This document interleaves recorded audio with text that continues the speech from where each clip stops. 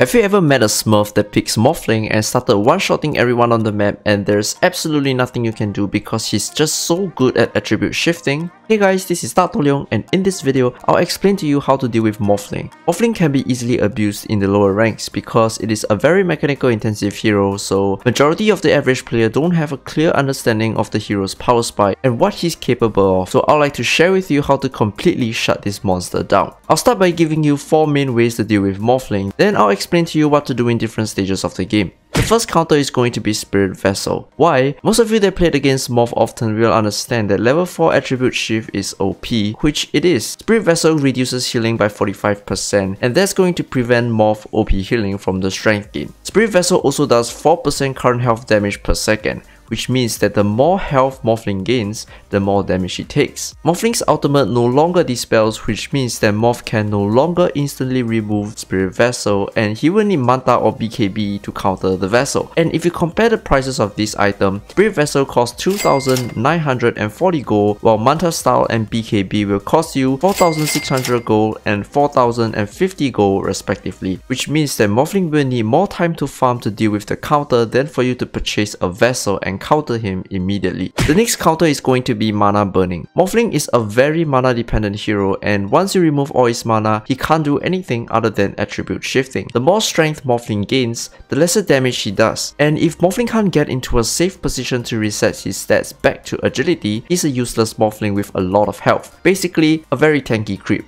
Therefore, Mana Burning is one of the deadliest Morphling counters and I would suggest purchasing Diffuser Blade if you do not have any Mana Burning heroes, or even if you do, Diffuser Blade will restrict Morphling's potential greatly. Next off, let's talk about controlling Morph in a team fight. In order to maximize damage output, Morphling players usually start fights or farm with extremely low health and high damage, and when they engage in battle, they will try to take out a target then shift to strength immediately. So if you're able to get off the instant disable before Morph is able to shift to strength, the Morphling usually dies instantly.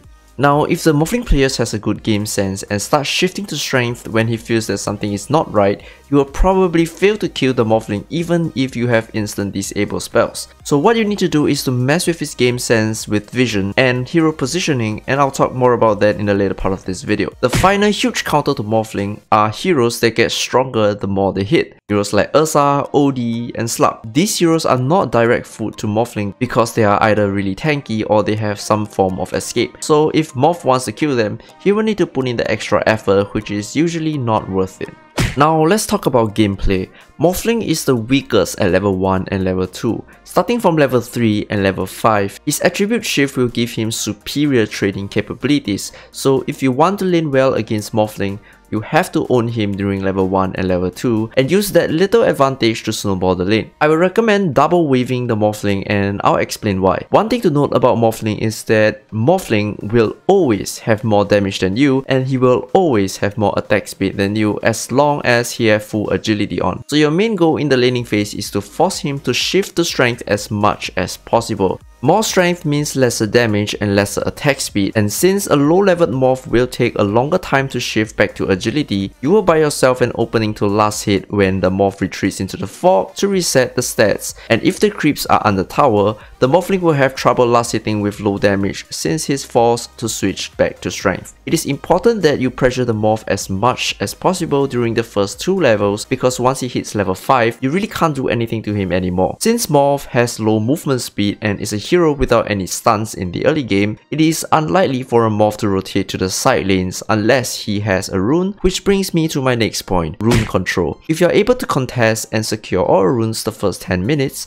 your side lanes will not have to fear a ganking Morphling at all, and you can even make plays on the side lanes as well because most Morphling would rather farm than to try and out-rotate you. The game plan for most Morph is to push off the middle lane and jungle the side neutral camps really fast then move back to the lane. If you're playing a hero that can push out the lane faster than Morphling, you should look to steal his side neutrals before he pushes out the lane, but you will have to be aware of rotation when you do that.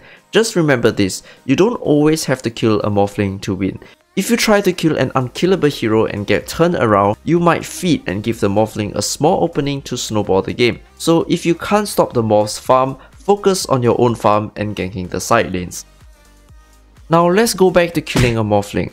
Like I said earlier, a good morph will start switching to strength when he feels that something is not right. So even if you have an instant disable spell, it will be very hard to catch a good Morphling player off guard if you don't do it right. And here's what you aim to do when you want to pick off a Morphling.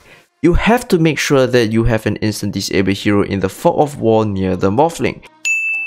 And make sure that a hero with good damage is nearby. Then you want to make sure that the Morphling is doing something that takes his attention away from a death threat. Something like walking up the high ground or a creep wave to start last hitting creeps. Then you want a hero to show on the map to make him feel a little safer. A good player will look around the map to check for items, levels, and talent trees. And when they do that, their attention will not be on the main hero for a split second, and that's when you make your jump. If you can coordinate this perfectly, you can easily take out any Morphling. Finally, when you're team fighting against a Morphling without any instant disable with instant burst, never go all in on a Morphling. Try your best to kite the morph and wait for the waveform. If you throw everything on the morph and he survives, it is very likely that he turns around and destroys the teamfight. Kiting should be prioritized in most cases, and you want to wait for Morphling to use his waveform before you start committing all your spells on Morphling.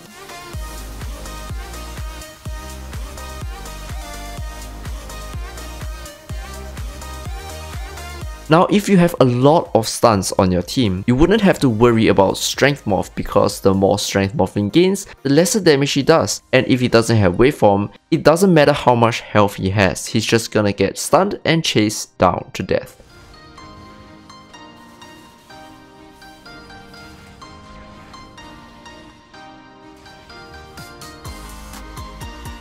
And also, I started streaming. Come, mana boys. What is dragon? Oh my god. What's he saying? Regen! I don't think anyone knows that. No one is there. Try hard! It's fine. I got off my strength off. Coming, my good sir. Fuck off, bruh! Woohoo! I'm alive, baby! I'm alive! Entering battle. Hey, 那个 healing ward.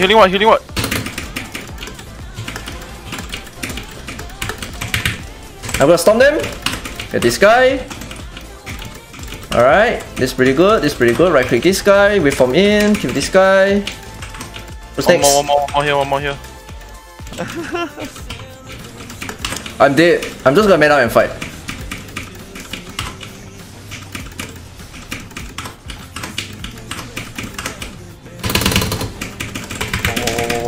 Fierce. Angry. Woo.